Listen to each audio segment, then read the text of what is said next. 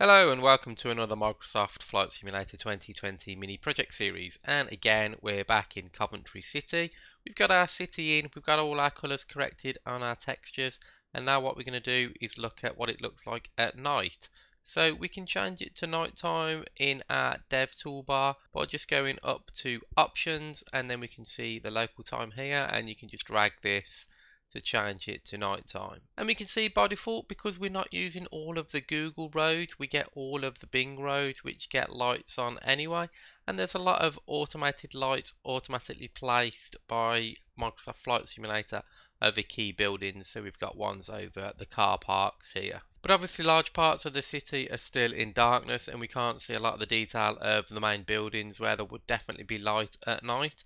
One of the things that we can't do at the moment with this is add lights to the building textures. If we look at this building at night time, we'd like to see some of these lights appear. To do that, you have to use emissive texture. So this is one of the automatically generated buildings by the simulator. And we can see the lights have come on, and that's using emissive textures, which is really difficult to do on the Google image textures, even if you do bake it into a single texture. So we're not going to bother doing that. But what we can do is two other ways of adding lights into the game. Is one, using the scenery, where there are a couple of lights already. So if we type in light and then underscore and then scroll down, we've got light cold, light warm and light warm medium. These are three lights that we can use. So if we add a light cold into the game, it puts us a light node in. If we take off snap to ground, we can then drag it around and we can see that it's illuminating that area for us as we move it around. So we can use light cold, that gives you a cold white light and it's quite large, and you've also got light warm. If we add light warm in and take off snap to ground, this is more of a warmer yellowy light rather than the stark white light. And these work quite well for kind of like street lamps, for instance, or building lights. So you could put one just there, and maybe with this light cold you could add it over buildings to give the impression that there's a light on top perhaps. And we can go around just placing these lights as and where we think that they'd need to fit, just to brighten up our scenery. So let's add a few of these in and see what it looks like.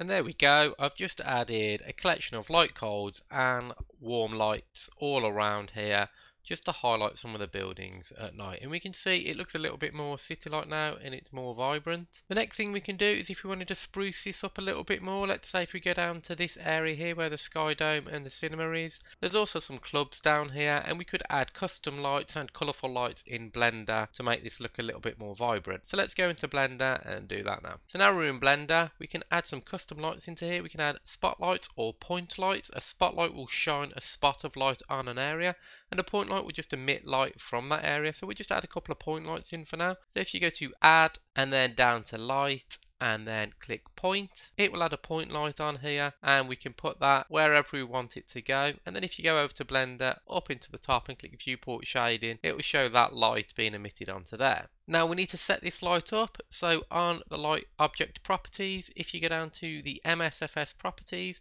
make sure you've got has symmetry ticked and you've got the day night cycle ticked. We won't worry about any of these other settings for now. I do have other videos on lighting that shows these settings if need be, but we need the day night cycle ticked because we only want this light to come on at night time.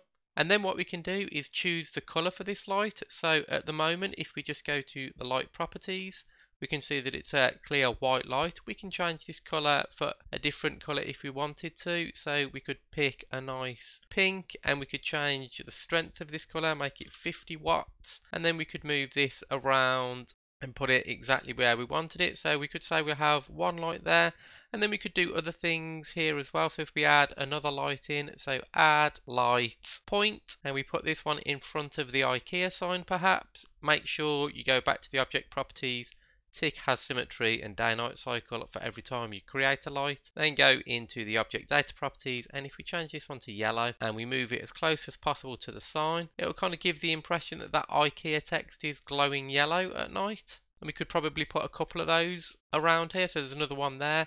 Again, what you can do with the lights is you can just duplicate them. So Shift D to duplicate in Blender, and then we can move that around and it'll keep all the settings of that light. And we could just place these just around by the signs there, just to make it look as if that sign is glowing yellow at night. And there's another one at the back, so we can just keep duplicating this and get them all in position where you want them to be.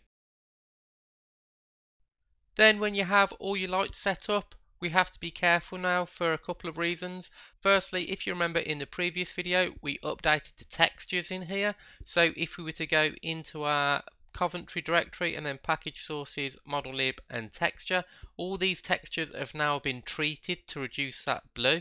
If we were to save this model, it's going to overwrite those textures again, which we don't want to do because we're going to have to post-process them all again.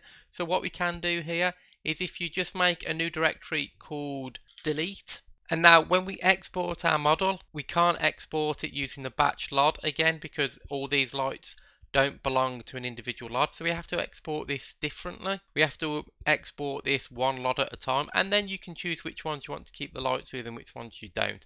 So let's do the high LOD first. So we're going to select all of our lights by just pressing the shift key down and then clicking, and then that's got all the lights selected, and then holding the left control key and selecting the high LOD will get all of our lights selected and the high LOD. And now what we're going to do is go to File, Export, and then Extended GLTF 2.0. And then we need to go to Package Sources, Model Lib, and then to the folder where we've got this saved. So mine was saved in Coventry Skydome. And now I'm just saving over the LOD 0. So I'm going to select that, but I'm not going to export it just yet. And then in the MSFS properties, I'm going to untick both of these as I don't want it to overwrite this stuff.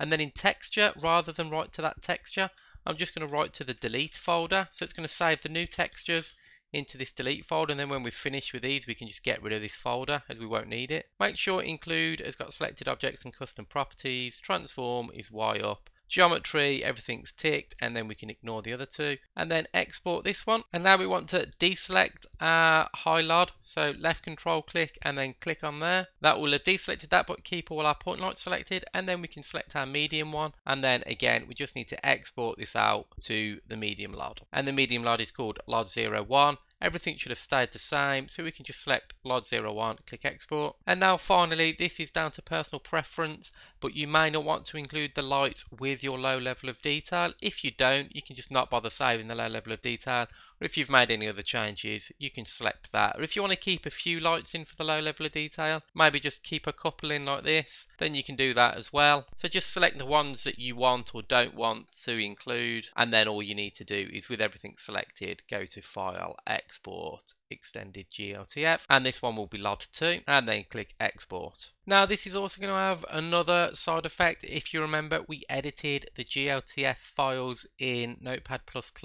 to increase that metallic factor. Now we've saved these again, it will have reset that metallic factor for us. So we need to go and re-edit those files for these models in Notepad++. And then again in Notepad++, just go all the way down until you find where it says metallic factor.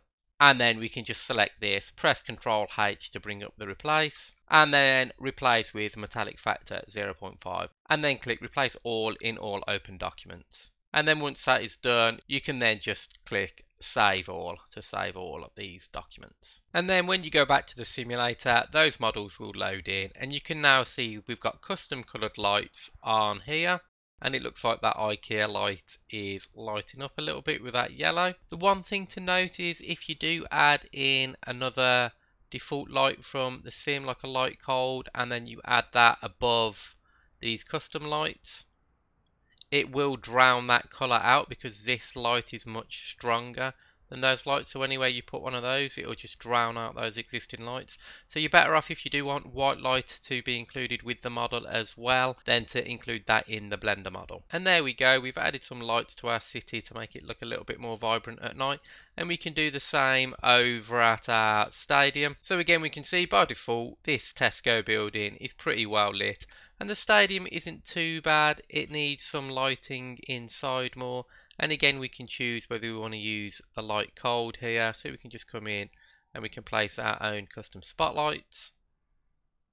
And we can see here that on the pitch it's actually trying to grow some trees automatically, and we can fix that quite easily just by selecting this polygon that is turning off the default stadium. And if we go to vegetation, we can set the scale all the way down to 0, and that will mean no trees will appear on this pitch.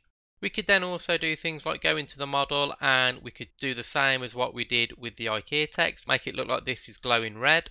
And down here we could make this look like it's glowing red, and we could add some sporadic white lights all around here just to make it look a little bit more bright at night. So there we go, there's our stadium at night now. It looks much better than the default one that comes with the game. And we can go back to the city and we can see that, and we can see that when we go to the daytime, these lights will naturally turn themselves off. So if we go back today, all the lights have gone off, and if we zoom back down here, we can see these coloured lights are now being drowned out by the natural sunlight. And there we go, we've added lights to our city. So all we need to do now is get this saved, so click Save Scenery, and then if we go to our project and click on our project name and go to the inspector and click Build Package. Once that's built, we'll get the console appear, and then we'll have a package ready to deploy. So that's going to be the end of it for this video. In the next video, I'll go through those final stages of how we take that package, how we zip it up, and then how we can share it with other people. I'll show how you can put it on flightsim.to if you wanted to share that with the rest of the world. I hope this has been helpful. If it has, please consider subscribing to the channel, leave any likes, dislikes, comments down below, and I'll see you for the next video. Thanks for watching, and bye for now.